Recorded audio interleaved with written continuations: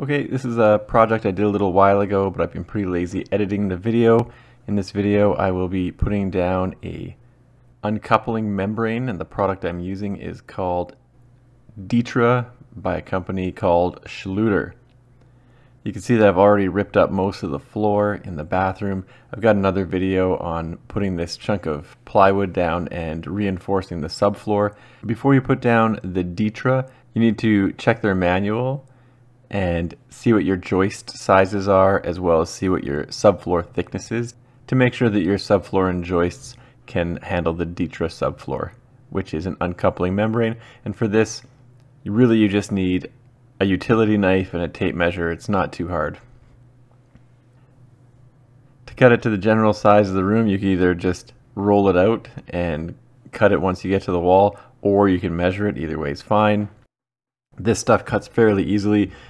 I did find that you need to go over the cut line once or twice after you made your initial cut. To cut around for some of the plumbing fixtures, I just cut a straight line from the wall, and then I cut a hole in the Ditra using the utility knife where the plumbing would come through the floor, and you can see that is the water line for the toilet. So in this instance, I do want the Ditra behind the water lines, so I'm going to cut a straight line through there. I'm not going to cut a big gap, and once the Ditra is set in place, I'll still be able to tile behind the water line for the toilet. Now for the other water lines, and these are for the sink and the drain for the sink, I'm a little bit less concerned because there's actually going to be a vanity on top of this, and I'm not going to be putting tile down really anyway, so you're not going to see this cutout. So I'm doing a little bit more of a utilitarian cutout for these ones.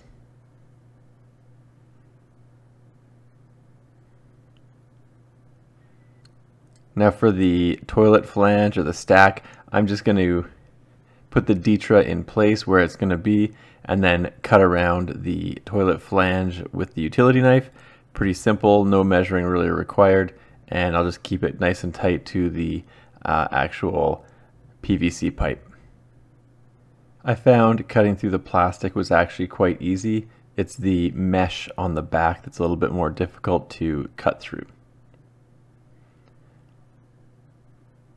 And you can see I've put down the second sheet where it's going to go, and I cut it the same, just rolled it out and then cut it when I got to the wall.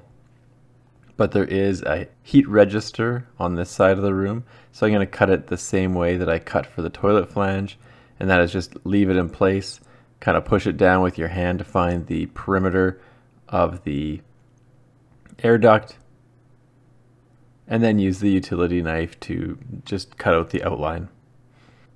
Overall, I found it very simple to cut around objects like this. Now I am going to rip some tiles back a little bit further. I'm just going to show you sort of the oddity that is the tile floor here. You can see that it's not a normal mortar that was used on this tile floor that the previous owner put down. And I'll just try and pop a tile out using the little child's hammer that I got and this crowbar.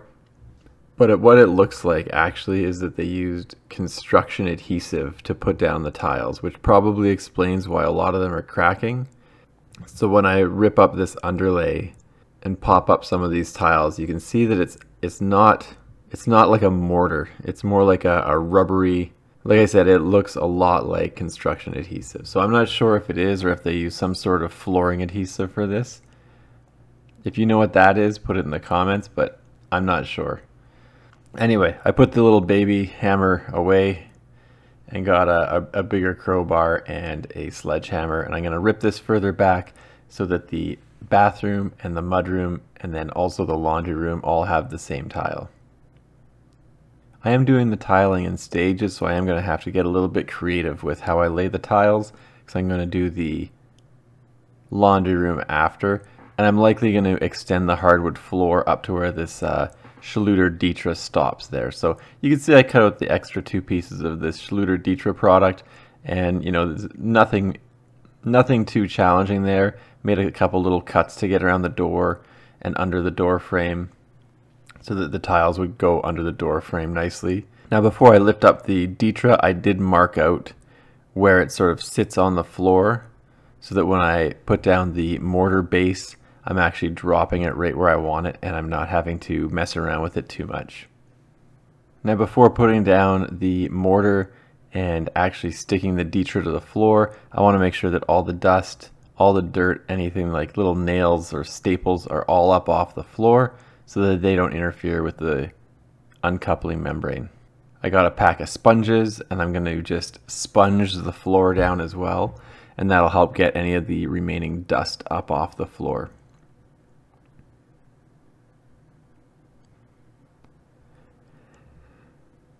Now for this I am using the actual Schluter flooring compound, and I don't have a fancy measuring container, so I'm just using an old Nalgene bottle and some buckets.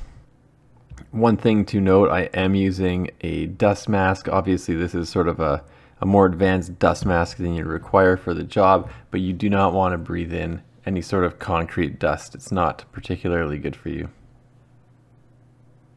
Now to mix this stuff, I'm just using a drill, obviously.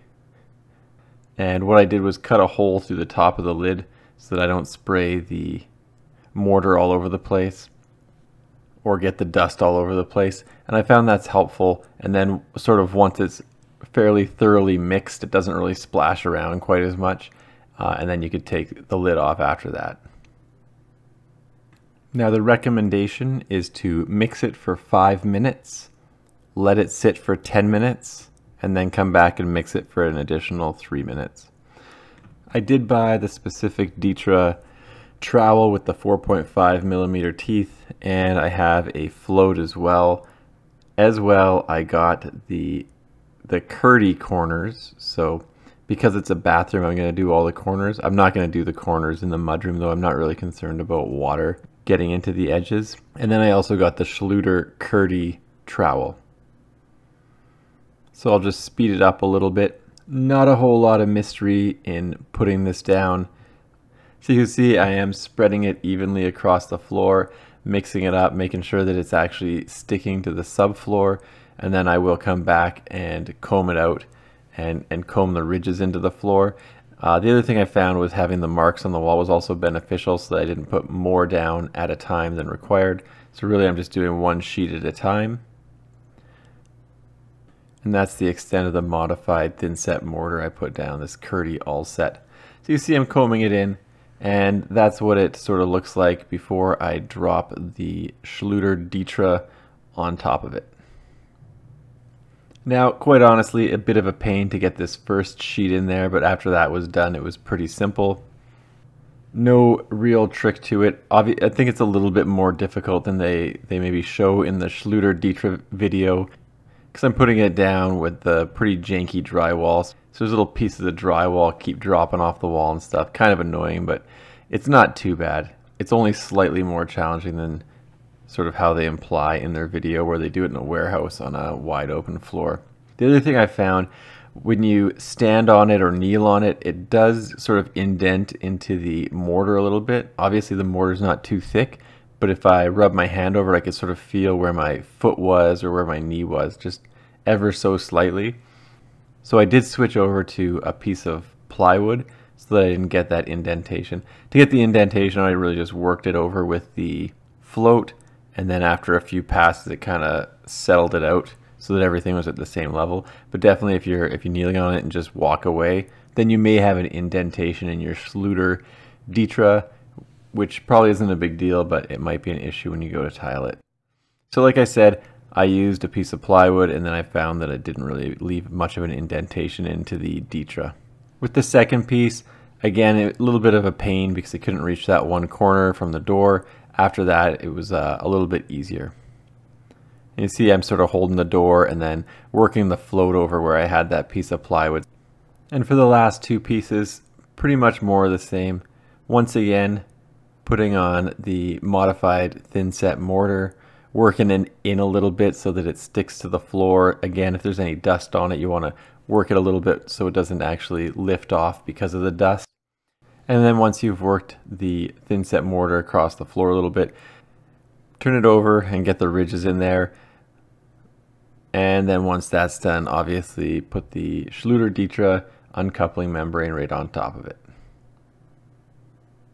Once you set the Schluter on top of the thin set, I did find that it was a little bit hard to slide, like you couldn't really slide the whole sheet.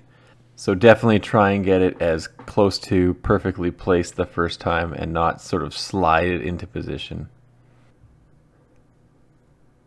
And then once again, take the float and work it across the floor, make sure that the Ditra is stuck down to the floor.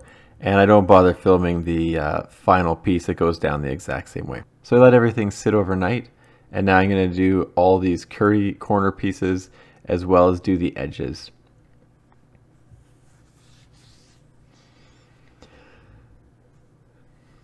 So once again, this is a thin set mortar. You can see I've got really janky drywall, but it turns out okay. I'm sure it'll be fine.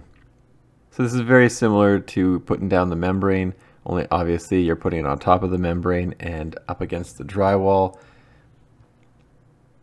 In this instance, I'll lay down the mortar on both the floor as well as the wall. And then take the Kurdi trowel, which has smaller notches than the Ditra trowel, and get the ridges into the mortar.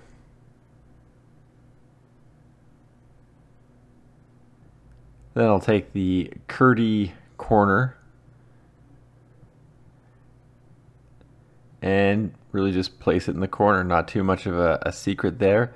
And I'll just use the small drywall trowel I got to ensure that it's pressed down firmly against the floor and get all the wrinkles and bumps out of it so that it's sitting down nice and flat.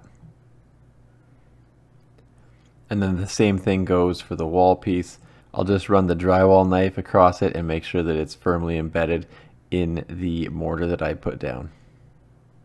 Now, because there's no bath or shower, these corner pieces may actually be a little bit overkill, but since this is the first time I'm using this product, I wanted to try everything out in this bathroom before I progress to bathrooms that have showers and bathtubs and stuff like that. Now I got the other corner in there as well. Obviously I didn't bother filming it after filming the first one, and now I'm going to use the Kurdi strip to do the rest of the wall. So just like the corner, I put the mortar right on top of the Ditra, and then I put the mortar on the wall. And I'm going to take the Kurdi trowel, drag that across, and make sure that I got my ridges in the mortar.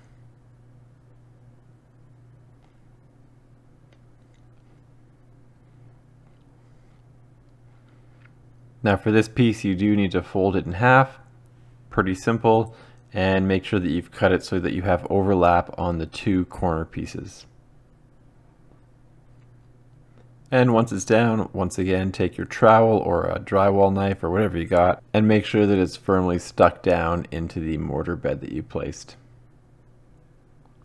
I found that initially I did go pretty high on the wall with the mortar, and I do regret putting it up that high. I do come around and try and get all the mortar off the drywall. It probably won't be an issue once I put down the trim again, but obviously you want it as flat as possible. So this is what the bathroom looks like when all the corner and edge pieces are down, as well as the seam pieces. I found the product overall was pretty easy to work with, and now I need to go pick out some tiles and get ready to put those down. So we'll see how well it works with the application of the tiles. Anyway, thanks for checking out my video. Don't forget to like and subscribe.